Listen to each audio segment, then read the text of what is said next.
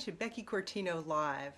I'm an author, an international speaker, and currently writing a book on forgiveness.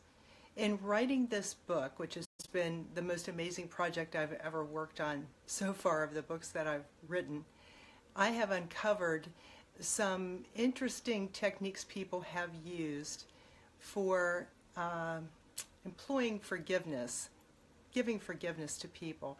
And before I get into this, I want to welcome Richard and Marty and Mitzi. It's so good to see you here tonight, and thank you for joining me. I hope that you'll enjoy this.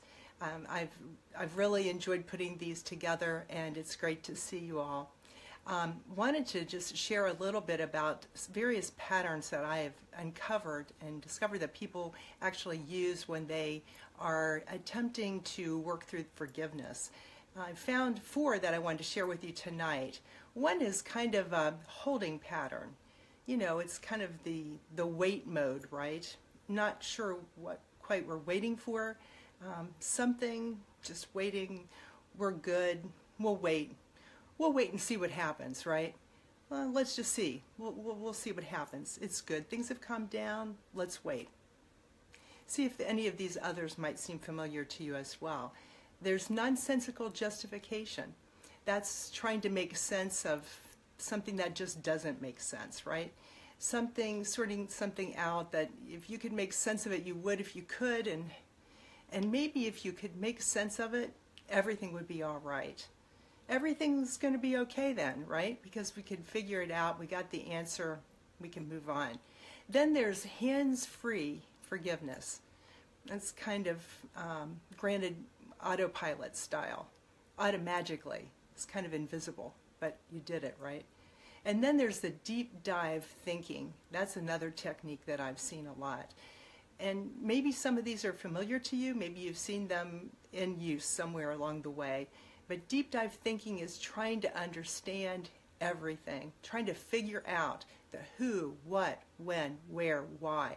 If we could just make sense, if we could just figure this out, if I could just understand why this person did this, then we could move on. We could move on to forgiveness. We could move from this place, right? Well, these patterns and others, and you may think of others or have seen other patterns that people will use in forgiveness of other people when they are trying to work through the forgiveness process, actually become sort of a self-inflicted obstacle, if you will, because it doesn't move you any closer. In fact, what it does is it holds you back. If you're in a holding pattern or you're trying to figure out what doesn't make sense, right? Or trying to understand something that you could maybe never figure out or will never be able to figure out. So that's really what it is. And all of these patterns that I talked with you about so far tonight, and you may know of others, are actually really control issues. And I think a lot of the problems in the world, and if you think about it, a lot of the problems in the world could be solved if the control issues would be solved, because control issues are everywhere. But this keeps us actually in a safe place, because really forgiveness is kind of a daunting process. There's a lot involved in it, but I wanted to share with you tonight that really forgiveness is extending grace to someone who's done something wrong.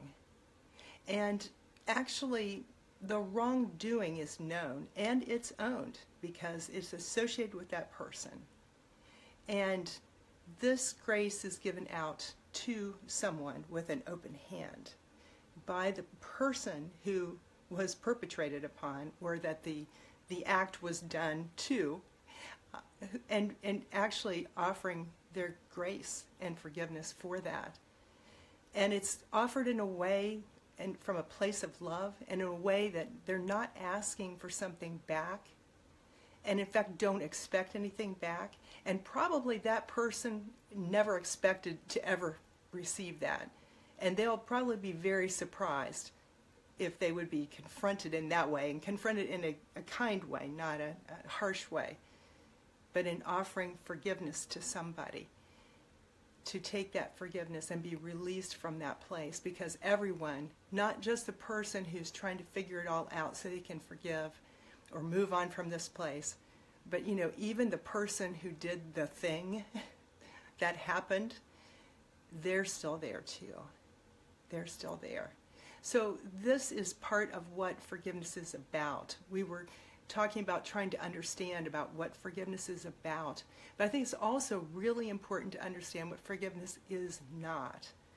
So I hope that tomorrow you'll join me for my next Becky Cortino Live, and let's talk about what forgiveness is not, so we can move forward in a place that we at least understand a little bit about what it is and what it's not, and then hopefully be able to work toward a restoration.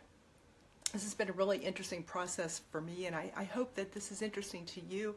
I've learned a lot with the various people I've talked to and the things that I've been studying about and writing about. And if you're interested in reading more about what I've written on forgiveness, it's not excerpts from the book, please do visit my website, beckycortino.com. And also, if you'd like to get updates on my upcoming book on forgiveness, there's a link there you can sign up. Thank you so much, Star and Mitzi and others who've been here tonight. It's been great to be joined by you all. I wish I could have called you out as I was sharing this with you. I wanted to just provide this in the quickest format that I can so that you can get a soundbite of what I've been writing about and learning about and want to share with you too. And I hope that it encourages you and inspires you. And I appreciate so much your joining tonight, and we'll look forward to seeing you tomorrow. Bye-bye.